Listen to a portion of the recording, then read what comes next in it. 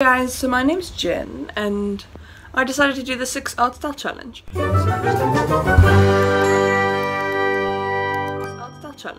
So the first art style is my art style. So if you've never watched my channel before and you don't know about my art, I do very cartoony art that looks like this. Sometimes they have like bean eyes and noodle arms, but it's either like that with the real eyes in a more realistic style, or it's very cartoony. Yeah, so then I chose to do Adventure Time. Now with Adventure Time, I remember as a kid watching all the YouTube videos on how to draw myself in Adventure Time style. That's how I discovered Echo, and Echo's amazing. You guys go check her out. I did rewatch that video for all time's sake. But you can see how Adventure Time style has influenced my characters hectically. Although my characters have noses. Adventure Time characters don't have noses. But then at least the animal ears worked. For some reason my avatar always has panda ears on. I wanted to include the whole thing that I like pandas into my aesthetic, but it's difficult. Anyway, so then the next style was Tim Burton. And I loved Tim Burton as a kid. Although the whole thing of him saying that he doesn't like including black people in his movies was a bit weird, I must admit. So it makes it very difficult to support a lot of these creators, but anyway.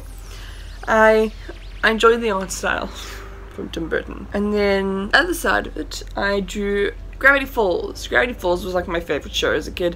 Me and my friend Jade used to like conspiracy theory about it all the time. It's great. Same thing, I used to watch that on Echo as well, on how to draw myself in a Gravity Falls style. Yeah, I like how the Gravity Falls me came out. It was very cute.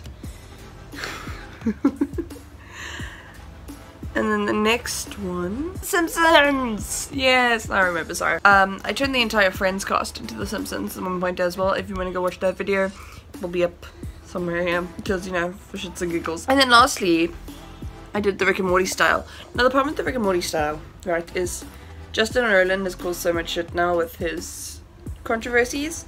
And don't get me wrong, I don't support that, I don't support talking to minors. Don't support any of that, okay? I just like the art style, and I enjoyed the show, and it's a bit of a difficult one where it's kind of like the whole Harry Potter situation where we don't support J.K. Rowling, we can still like Harry Potter. And yeah, I don't know, creators need to like sort out their stuff. I feel bad for people that like want to cover their Rick and Morty tattoos now for what happened, and I have a lot of Rick and Morty stuff in my room, so yeah, I need to process. But I had already sketched this out like last year. That's why I was like, oh fine, I'll finally make this video. So that's why I included it, because I'm more and more talking about the art style and not the voices of characters. But yeah, tell me guys, which one is your favorite? If I should change my style to be one of these. If you would like to see a part 2, maybe I do like Steven Universe and all the other styles. Otherwise guys, thank you so much for watching, and I'll see you all next Thursday. Bye!